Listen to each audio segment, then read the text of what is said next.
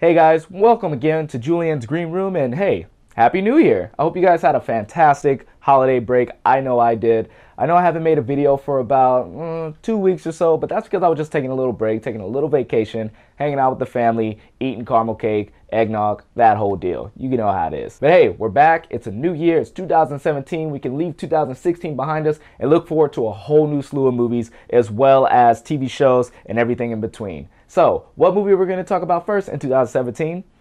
It's actually a movie that came out in 2016. The movie that I'm referring to and the movie that I hope that you clicked on this thumbnail for is, of course, La La Land. It's pretty strange that we keep running into each other.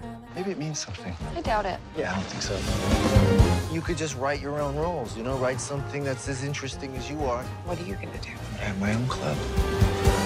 Is that gonna happen every time? I think so.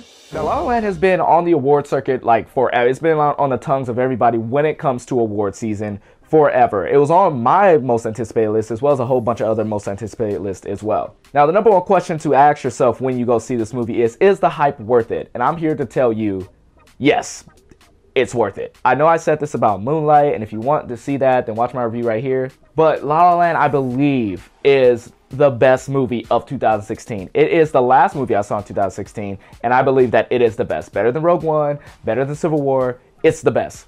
Hands down. Don't argue with me on this. Fight me. La La Land is, I know people probably have said this like 100,000 times, and it's kind of overplayed and overused, but in all senses of the word and the phrase, this is a homage, it is an ode, it is a love letter to old school cinema. It is a love letter to old school musicals. This definitely echoes a lot of Hello Dolly and Singing in the Rain and any other musical that you could think of back in those times, despite the fact that it's being set in modern day Los Angeles. The movie follows two people who are living in LA. Ryan Gosling, who is a struggling jazz musician who's very, very, very passionate about jazz, and Emma Stone, who is a passionate actress who's very, very passionate about being an actress. After the two meet, their worlds pretty much change forever, and they pretty much push each other to become better than what they are right now at their current state. Now, since I mentioned Emma Stone and Ryan Gosling, I'm gonna start with them first. Their chemistry in this is off the charts.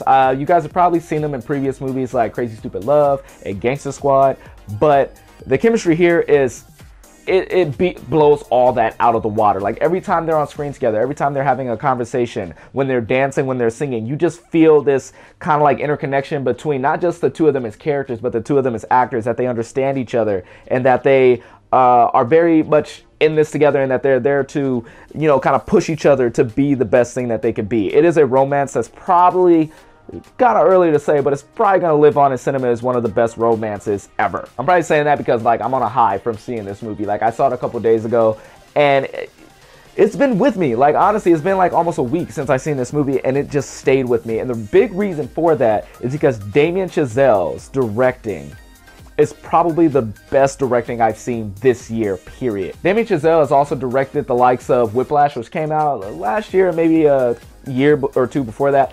I don't know, but he definitely shows that he was not a one-hit wonder. His sophomore effort in this movie is fantastic. The cinematography is just crisp, it's clean, it captures the LA spirit perfectly, and it made me actually just want to go out into LA and just explore that bit.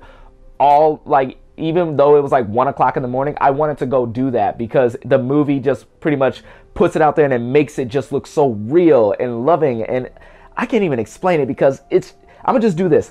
I hope that wasn't just creepy. Just that's how I can describe it. Just LA. Not only that, the choreography in this movie. Now, like I said, this is definitely an ode to Hello Dolly and Singing in the Rain and all those movies. But the choreography in this, it's good to see in the modern day. I mean, just to see a bunch of people in LA traffic get out of their cars and just go into this one big one-take dance number, that's incredible. The fact that they could have got anything wrong at any moment, and I'm pretty sure they did before they eventually got it right, but the fact that they did that, it blows my mind how perfect they got it. Jesus Christ. One of my favorite dance sequences is the one at the observatory with Emma Stone and Ryan Gosling. That is fantastic. Just leave this review right now, go see the movie, and then come back because you got to see it right now. But guys, this is the reason why I love the movies. It's the reason why I love movies, because to create something like this, to build something just so pure and so just get out and watch it. go. Just go. This is gonna be a classic. And you know what? It's thanks to this movie that I'm going to change my rating system up. I'm not doing 1 out of 10s. I'm not doing 100%. I'm not doing that. What I'm doing is I'm creating these words that will describe how I feel this movie is. And the top of the heap is going to be classic, fantastic. And that's what this movie is. So guys, go see La La Land. It is a fantastic joy. I was smiling the entire time from ear to ear. Couldn't get enough of this movie. I walked out the theater smiling. I couldn't get out of my brain. And you know what? I'll say a quote from this movie that's very non-spoilerish. There's this one character who says, how are you going to be a revolutionary if you're too busy being a traditionalist? Just like that. Make this movie.